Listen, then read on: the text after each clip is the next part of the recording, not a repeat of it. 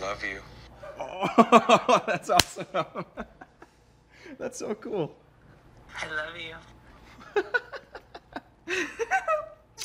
That's so awesome. Okay. Welcome to the future of tattoos. With Soundwave tattoos, you can hear using a phone app. Hey, Brian, this is Grimble. See you later, babe.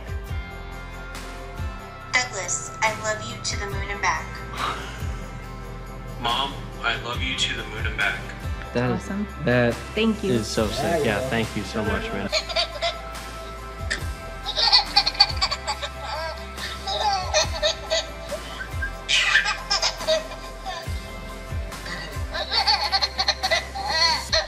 If you're not content for your tattoos to just be a piece of art on your body, technology developed by Skin Motion means tattoos can now have sound.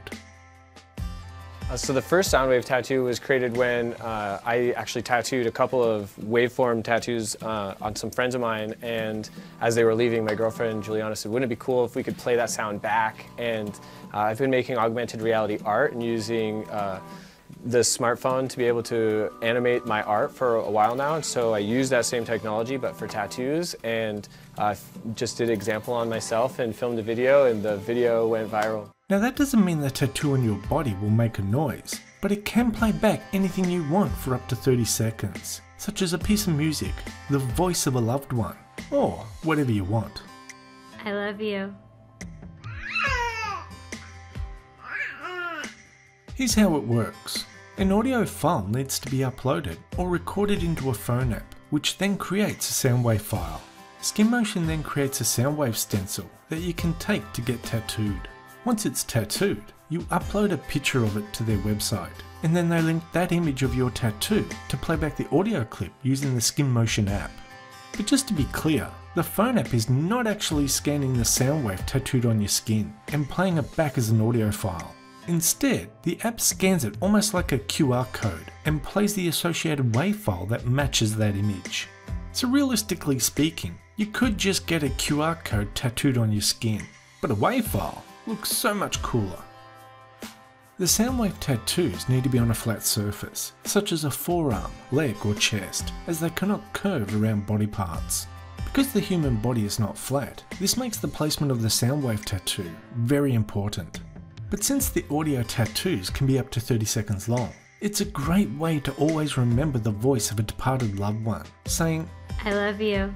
Or maybe the bark or meow of your favourite pet.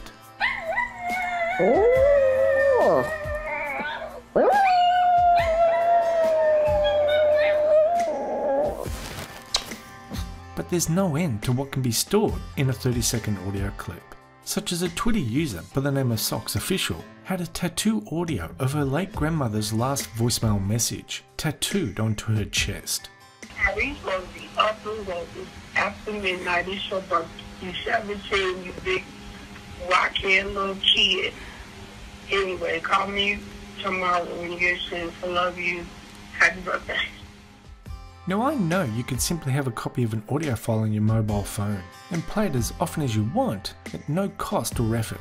But if you have lost a loved one and you want a long-term way to always have access to a recording of something they said, this is definitely an option. Plus, it has a more personal touch by being tattooed onto your body, kind of like a heart tattoo with mother on it, except replace the word mother with the waveform. I want you back, Mama. That's awesome. To my babies. Yeah. I love you.